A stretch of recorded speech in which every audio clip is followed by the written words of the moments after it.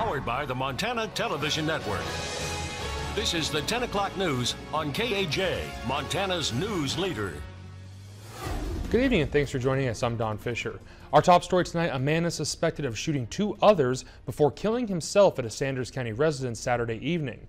The Sanders County Sheriff reports that about 9 p.m. on Saturday, dispatchers received reports that 2 people had been shot at a home outside of Trout Creek. Deputies on scene confirmed that 2 people had been shot, an adult female who died on the scene, and a man who was transported to St. Patrick Hospital in Missoula with a gunshot wound. According to the statement, the suspect had fled the scene when the sheriff's deputies arrived. He was later found a short distance away from the residence with a self-inflicted fatal gunshot wound. 2 Bear Air assisted in the search efforts, and the Sanders County Sheriff's Office says their investigation is ongoing. The names of the victims and suspects have not yet been released. Authorities have released the name of a woman who died in a Thanksgiving crash in northwestern Montana. Flathead County Sheriff Chuck Curry says 28-year-old Frankie Elaine Sizemore of Columbia Falls died in a 2-vehicle accident near Creston on Montana Highway 35. Curry says Sizemore was a driver and lone occupant in one of the vehicles involved in the crash that happened shortly after 7 p.m. on Thursday. For unknown reasons, Sizemore drove her Nissan sedan in oncoming traffic, and a 65-year-old Kalispell man heading northbound in a Chevy Tahoe was taking a right curve when he saw the Nissan in his lane of travel. The driver of the Tahoe braked and steered right to avoid hitting the Nissan, but struck it on the driver's side door. The woman inside was not wearing a seatbelt and was pronounced dead at the scene. The driver of the Tahoe was wearing a seatbelt and was not seriously hurt. The attorney for Guardian reporter Ben Jacobs sent a cease and desist letter today to U.S. Representative Greg Gianforte, telling him and his staff to stop making false and defamatory statements about Jacobs. Jacobs' attorney claims Gianforte's spokesperson lied when he said no one was misled by the Republicans' initial denial of responsibility. Jacobs was body slammed by Gianforte on the eve of last May's special election. The original police report released earlier this month showed Gianforte falsely told investigators that Jacobs instigated the May 24th confrontation. Gianforte later pled guilty to formal charges. In response to that report, spokesman Travis Hall said no one was misled by Gianforte's initial statements. The 53rd U.S. Capitol Christmas tree has reached its destination. It began its 2-week journey to our nation's capital from the Kootenai National Forest following its harvesting 45 miles north of Libby. MTN's Nicole Miller highlights the trek. The nation's 53rd U.S. Capitol Christmas tree has arrived in Washington, D.C. The arrival of the nearly 80-foot-tall Engelmann spruce, provided by the Treasure State, was welcomed by the architect of the Capitol. Thank you all for joining us this morning as I accept the 2017 Capitol Christmas tree on behalf of the United States Congress. This year's tree comes from Big Sky Country, the great state of Montana. The tree traveled more than 3,000 miles to its destination, making stops in Montana, North Dakota, South Dakota, Missouri, and Kentucky. This tree has been on quite a journey.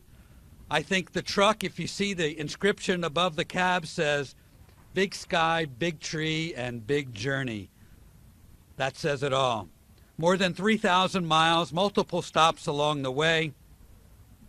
Many people are responsible for getting this beautiful and enormous tree to the west front of the Capitol, and we truly appreciate their efforts to help bring the holiday spirit to Washington, D.C. We've been planning for this tree's arrival for many months. The tree will be lit by the Speaker of the House on the west front lawn next Wednesday. Lighting the Capitol Christmas tree on the west front lawn has been a tradition since 1964. And I hope that you'll join Speaker Paul Ryan, members of the Montana delegation, and myself on Wednesday, where we will continue this time-honored tradition. Reporting in Kalispell, Nicole Miller, MTN News. The tradition of the Capitol Christmas tree began in 1964 when Speaker of the House of Representatives John W. McCormick placed a live Christmas tree on the Capitol lawn. And switching to weather, it's looking to be a much less wet week than we had last week. And for more on what you can expect for the rest of your work week, let's turn it over to meteorologist Russ Thomas with his first forecast. Russ? Yeah, thank you. And I think specifically over the next 3 days, we have one small time frame where we're going to get some showers, and that really is it. So yes, drier weather, certainly compared to what we saw last week. Look at our satellite and radar image, and again, a lot of the cloud cover we had earlier, or at least the clouds that we had out there, are really starting to diminish across the area. A few snowflakes falling in the higher elevations. We look at our current temperatures around the state. We're seeing a lot of temperatures right around that freezing mark. 31 Lewistown, 31 in Bozeman, 27 Butte, 32 in Missoula. And again, you can see a lot of numbers right around that point. We'll have more coming up in just a few minutes. All right, Russ, thanks. Sunday was the last day for open hunting season, and most stations got ended on a good note. Northwest Montana's Region 1 near Kalispell saw an increase on the final weekend of hunting season. Montana FWP reports that just under 9% of hunters ended the season with game, opposed to 7.5% the previous weekend. Over the 6 stations in the region, there were about 16,000 hunters between October 21st and November 26th. The number of white-tailed deer was down compared to last year, but higher than the previous 3 seasons. And a total of 51 mule deer bucks were inspected in Region 1 this year, the lowest number since records were first kept in 1985. And for those that didn't find their elk during gentle hunting season, you may have a second chance. FWP's second antlerless elk shoulder season will get underway this winter. A shoulder season is a firearm season that occurs outside the 5-week general firearms and archery seasons. There are 43 hunting districts open for elk shoulder season in 6 fish, wildlife, and park regions, but hunters should know the regulations that they differ between each district. Montana FWP wants hunters to do their research before heading out, since the season will be primarily on private lands and districts may have different openings and closing dates. It is also the hunter's responsibility to find a place to hunt and obtain landowner permission on private property. The Glacier Rail Park that broke ground on August 22nd and will now require some road closures to continue that work. Starting Monday, a number of roads in Evergreen will be shut down for a significant amount of time due to construction. The road closures are expected to last until June 30th, approximately 8 months. Oregon Lane, Flathead Drive, and Montclair Lane are 3 of the roads that will be closed for 8 months. A temporary road that was built for the subdivision to the north of Flathead Drive will help residents access Highway 2 during the construction. Currently, there are flaggers set up in the intersection of Montclair and the Rail Park to help cars navigate across the construction. LHC, a contracting company, wants to add that residents will still have access to their homes from alternate routes. On November 15th, 3 conservation groups warned the Forest Service of their intent to file suit under the Endangered Species Act in order to protect the threatened bull trout.